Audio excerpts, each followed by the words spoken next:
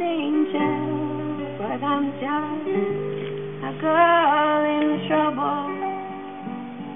I don't think I'm in danger, don't think I'm in danger, no, I know I'm not in danger. Being a woman means to me is somebody who is in control of their future, of what they want, of what they need. Okay, so I think a woman is someone who can stand up for themselves and be strong but lovable at the same time. But to me right now, being a woman means being the provider of life. Being a woman, giving birth to logic every day.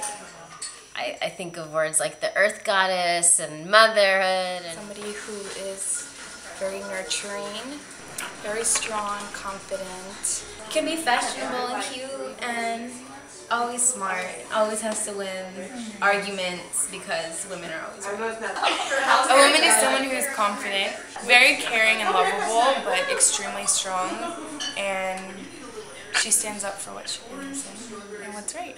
Open to new experiences and open to life.